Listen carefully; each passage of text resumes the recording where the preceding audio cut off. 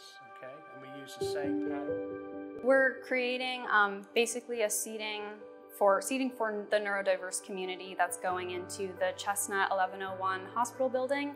And it's really meant to be a chair that provides privacy to people that are overstimulated, which is really typical for people that have autism or are neurodiverse.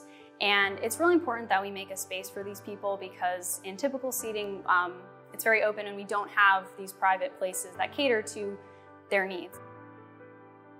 So I think the ultimate goal is, of course, to first cater to the needs of the neurodiverse community, and primarily that will be done in this new healthcare pavilion that Jefferson is putting up.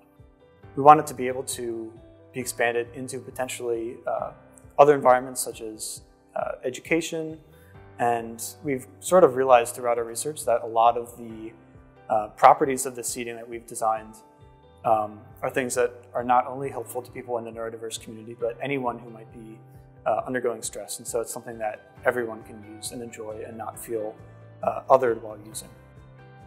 Dr. Wendy Ross approached the ID department about working on this seating project, and I then got to meet her and really find out more about the neurodiverse community and how their needs at the present time are not really being addressed in healthcare in many ways, on many levels.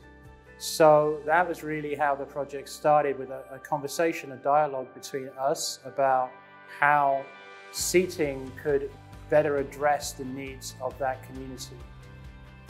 When we think about what it takes to belong, we think about our environment and how it fits with the individual. And one of the great things about Jefferson is that there's so much amazing and passionate talent. We are working on a chair that will accommodate those with neurodiversity as well as everyone. So this chair will be designed for those with neurodiversity, those who have issues with being overwhelmed in sensory environments, but it will benefit anyone who needs a moment of respite in a crowded or overwhelming or stressful space. I would love to have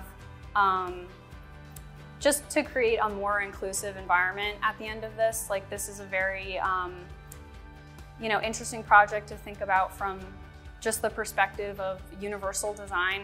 And it's, thinking about not just the typical everyday person, but really considering like other people that don't fit into specific molds, like whether it be bariatric or, it could include people that are just, elderly, or people that, say for example, are nursing and need privacy. Everyone benefits from it. And I think that's really, important to think about. I think it's really critical that when we think about diversity, inclusion, and equity, that we consider the population affected by disabilities. And neurodiversity, we think that everyone matters. Everyone belongs in a seat at the table. And we're going to work on designing that seat now.